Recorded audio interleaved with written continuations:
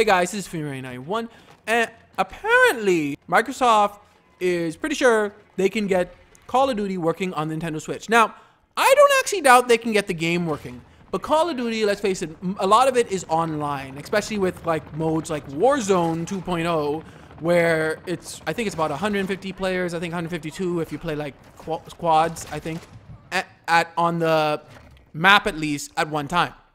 So, I'm just saying, I'm not too confident that they can actually get that working on the Switch, like online and everything, especially in handheld mode. Because imagine playing in handheld mode online, and you're in like Warzone with like, let's just say on average, around, at least over 100 people. So, I just don't think so. But in any case, it'd be good to see Call of Duty consistently coming on Nintendo consoles again.